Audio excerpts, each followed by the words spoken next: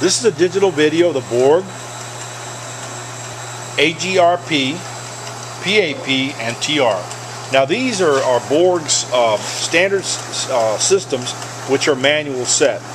And of course they've been a mainstay with Bourg for decades and have proven to be a very reliable system that produces a good quality booklet. This is an AGRP system with a PAP folder and a TR trimmer, which is a face trimmer. Now this system currently is connected to an AE22 collator, but these attachments can also be found on Tower vacuum feed collators, Bourg BST. They can be found on Tower friction feed collators like the Bourg BT12. Either way, the attachments are basically set up the same. There are some minor differences from one to the other, but for the most part, they're all going to be the same as this system. This is the most popular stitch fold trim system in the world. I mean, there are more of these out there than all the other manufacturers combined. Okay, so now we're going to start with setting up the stitcher. Now, in the situation here, what we're doing is we stop the collator with the set protruding out of the collator. Now, however you have to do that, on the AE, you can just hit the stop button with the set on the conveyor. But the reason we do this is we want to see the clearance between the non-operator side guide and the set. You see where the stream is coming out? You want between 1/4 of an inch to 3/8 of an inch of clearance. Minimum of 1/4 of an inch. Maximum 3/8 of an inch. So that you want that clearance, because when the set's coming out, it's always possible for one sheet to be turned out a little bit, or maybe be moved over one way or another. They're not always going to come out perfectly in alignment, and that can help reduce jamming. Also, when the set is delivered into the stitcher and the side jogger moves over, the further the set is over here, the further the set's being moved. So when the set is dropped over to the operator side more, as the jogger moves over, it's actually aligning your sheets as it goes. So it's really a good procedure. So you set that at about 1/4 inch to 3/8. Now that side guide set, to go ahead and jog the set into the stitcher.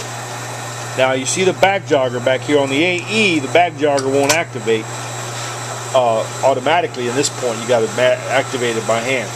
Now you can see kind of a buckle. You see that wave in the paper in the set? Well, that's a little bit too much pressure on the back jogger. So what we do is we're going to loosen the lock nut here on the stitch head and use the large knob here to adjust the stitch head back and forth. And you can see how the set's laying down. Now you can see here we got a problem now. It's too far away, so we're going to bring the back edge. Look right here. You can see too far away.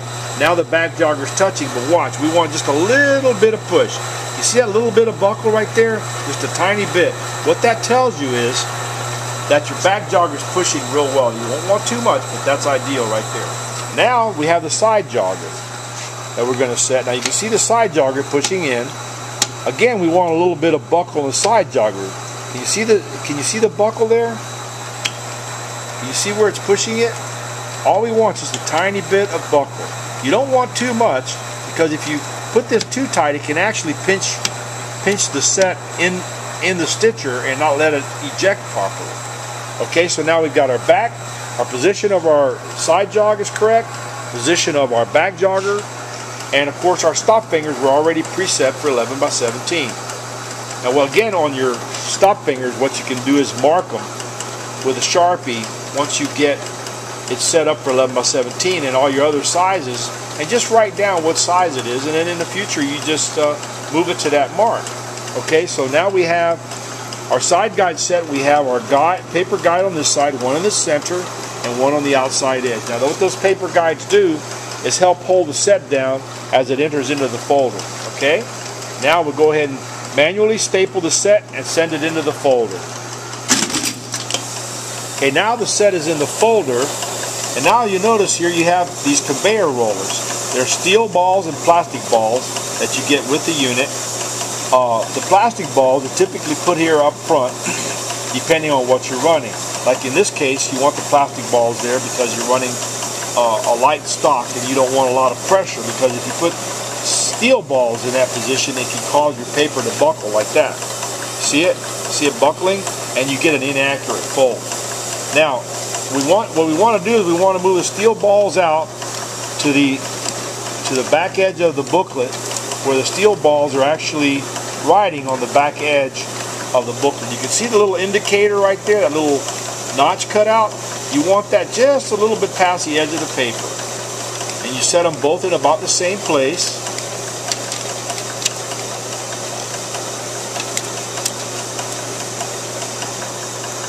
And that looks set right. This on the edge of the paper, that one on the edge of the paper.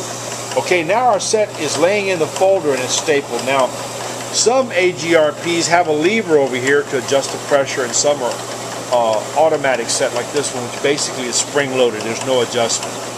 So in this set, you can't. But in others, you'll find a lever over here. And if you have a lever, you would adjust it to the left for thinner booklets, to the right for thicker booklets.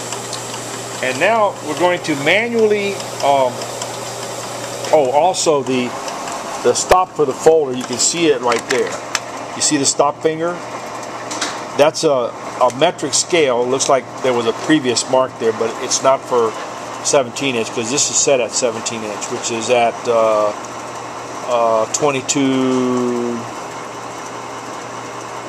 223 millimeters, it looks like. And so this is metric on the boards. Most of them are metric. Some of them they've changed to SAE, but for the most part you'll find them metric.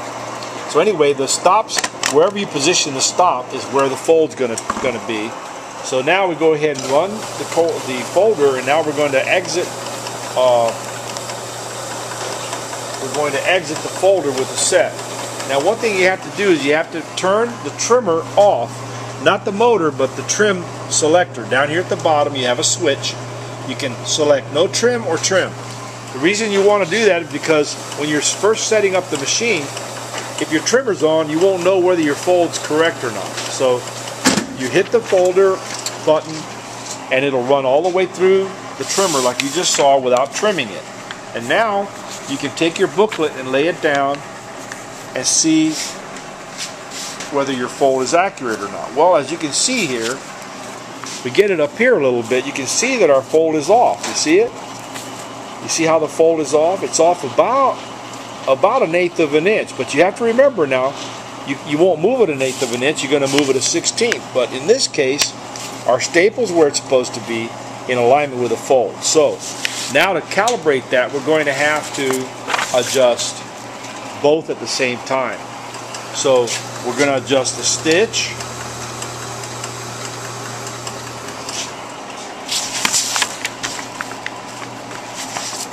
We're going to adjust the stitch back. So we loosen the control knob on the stapler and move the stops back, about 1/16 of an inch. And then we're going to turn the knob on the folder. This is the knob that you use to adjust the fold position. And we're going to move the folder back. Alright. Now let's run a couple of sets and see where we are.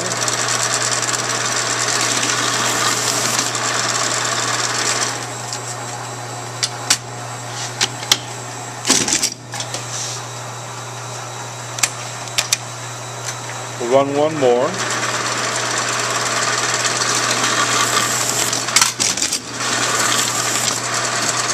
Alright. Go ahead and fold that one. Okay, now we have 2 sets out on the conveyor. Let's see what happened. Okay, our fold is almost there, but our stitch and fold is still off a hair. But as you can see, it's really the fold that's off more than the stitch. Look at this. You see the stitch where it is right there, and the fold is what, 1/16 of an inch off? So let's move the fold back, and the way we do that, we're going to turn this